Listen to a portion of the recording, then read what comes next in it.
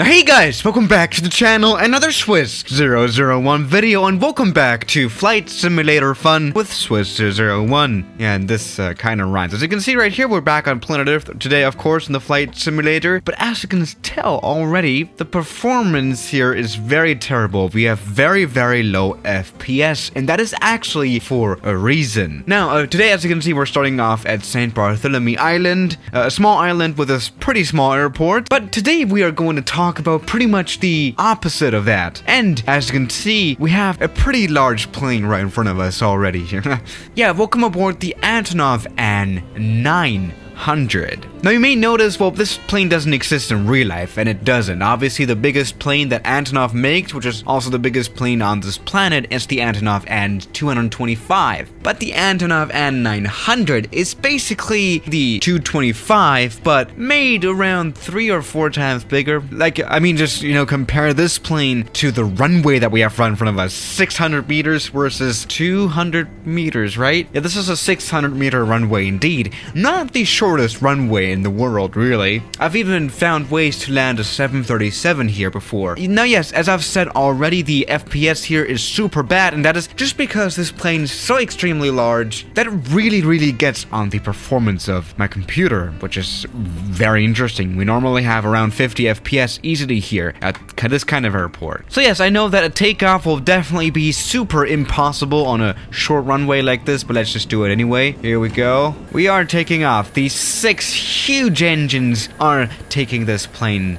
to the sky, and this is not working out. As you can see, this plane kind of looks like it's just taxiing along. Meanwhile, we are actually, though, at a speed of 70 knots, which is super fast, really. And this is, wow. Obviously, we've crashed into water. That really hasn't worked. But let's just try flying to a big airport then. And for this plane, we'll definitely need one.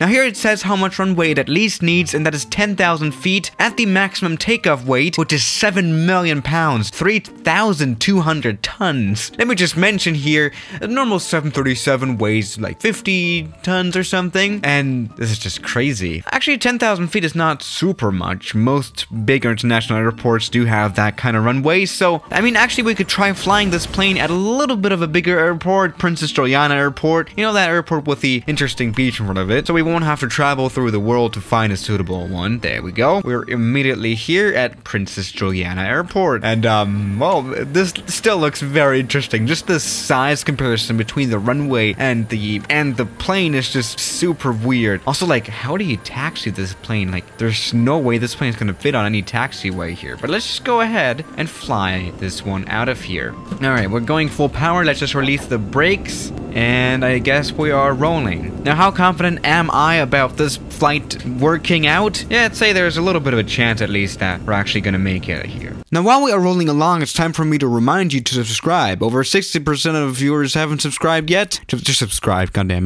Alright, there we go. We have reached around 200 knots, which is the speed that the Antonov An-900 can actually take off. That means we have taken off this very huge plane out of Princess Juliana, which is just crazy. Now, as I've already said, we are flying right now at 230 knots, but it really doesn't look like this plane is flying so fast because it's just so large. It's a little bit of an optical illusion, really. It looks like this plane is flying at like 150 knots, but we're actually flying at 270 now, which is actually an airspeed that we cannot even fly a plane at an altitude of below 10,000 feet. You know, that's air law.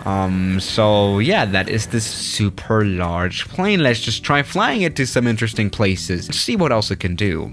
For example, we can go to Le Mans Airport, an airport that I like to fly to pretty much in every video. It has a 1,200 meter long runway, which is not nearly enough for this plane to operate, but this place can serve some interestingly large planes though, so let's just go ahead and do that here. Now, what we can do actually here as well is carry another aircraft. For example, a 747-400. There we go. This will probably not be that much of an issue. Yeah, we can have a little bit of a size comparison here. Alright, now welcome aboard the Antonov An-900. Actually, we are on final approach here on this Lamal Airport. But before we actually land this plane, let's maybe do some handling tests here and see how this plane actually handles despite its large weight and large size, obviously. Now, as I've already said, we have a 747-400 on board.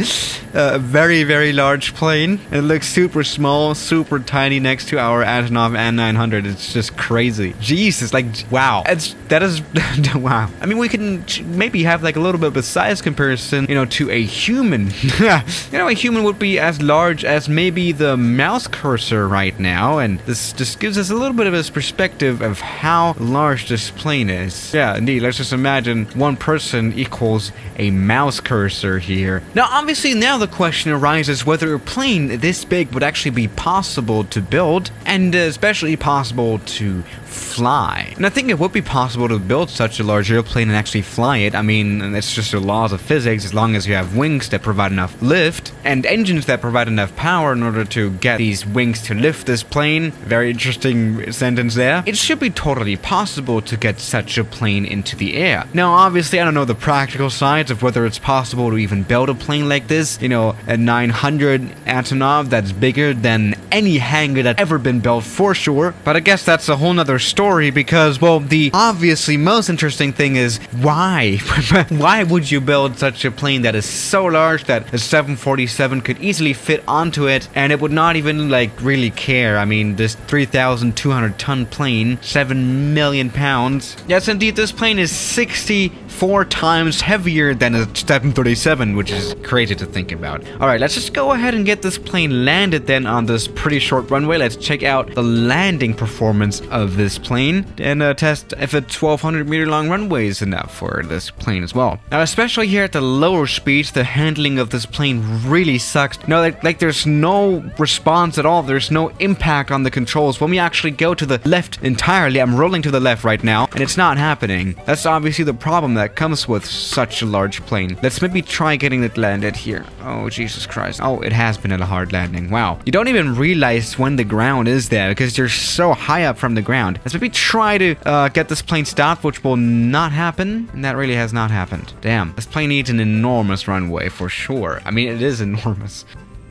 There we go, we have landed, barely. I mean, look at the runway size comparison. That's just crazy. And again, just next to the 747. That's pretty cute. Alright then. Now, obviously, an interesting question I've asked myself is how heavy can we get this plane? The heaviest plane, like, you know, how heavy it can get. What did I just say? I'm having a stroke. Alright, let's go ahead and get some weight in here. Okay. Now, as I've already said, 320 tons is the maximum takeoff weight, but that doesn't mean anything. We can go even heavier than that. Alright, let's go for 500 tons and see how much that weight flies, alright? Yeah, this is also an older video series of mine. How heavy can this or that plane get? And we are just rolling.